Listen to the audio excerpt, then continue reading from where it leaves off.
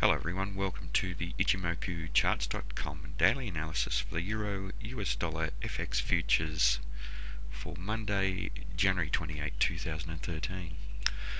Well, a continuation of the trend to the upside today. A candle has made a lower high but a higher low. Previous day's trading we had a very strong bullish candle that made a higher high and a higher low, and therefore an uptrend.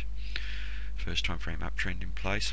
And today the low high and higher low don't change the trend. It's an inside day in bar chart terms. It does raise some doubt about continuation of the trend to the upside. And we also have a black body candle. Previous two trading days we had fairly large white body candles with the buyers in control strongly committed, making very serious net bullish progress, and today that's evaporated, so we're probably starting to see the influence of the resistance around this 135 level, an important area. Today we have a small black body, denotes the sellers making net bearish progress, but only a fairly small amount. But we have a very much larger shadow on the bottom in relation to the size of the body, representing upside price rejection when the market attempted to trade down below the 134.50 level. And that's commensurate with the sellers losing commitment around that area. So even though we have some doubt about continuation of the trend to the upside, we're not seeing any strength from the sellers here, and we still actually have the buyers in control of this market, with the market closing just above the midpoint level. It's only weak control, but the significant thing here is that sellers have failed to take control. Now this is almost a tweezers top reversal pattern. Two candle uptrend in place, but the net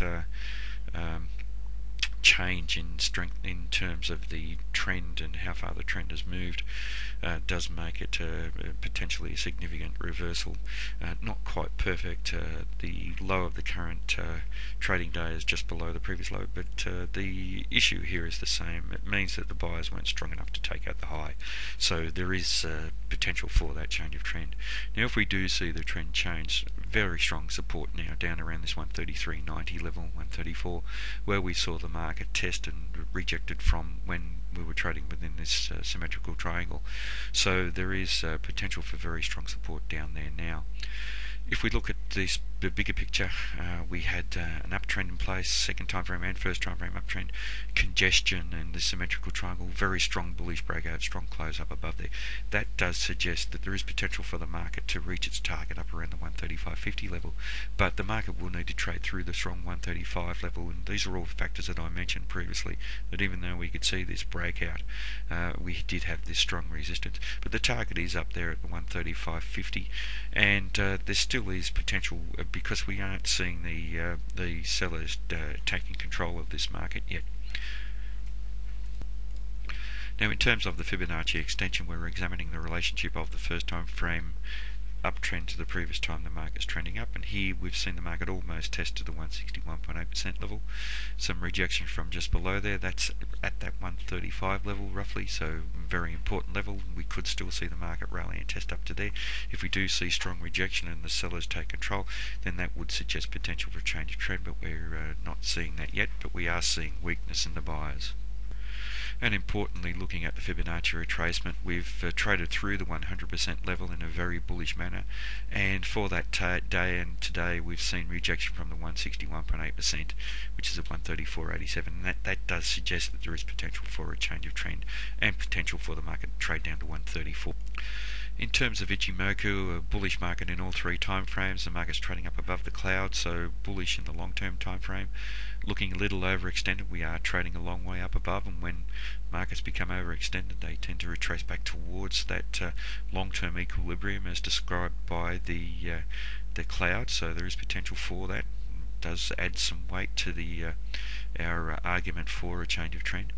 But also we have the market trading up above the Kijun-sen, and that Kijun-sen is pointing flat. Very often when it's flat, we get retracement back towards it. That represents equilibrium in the medium term time frame.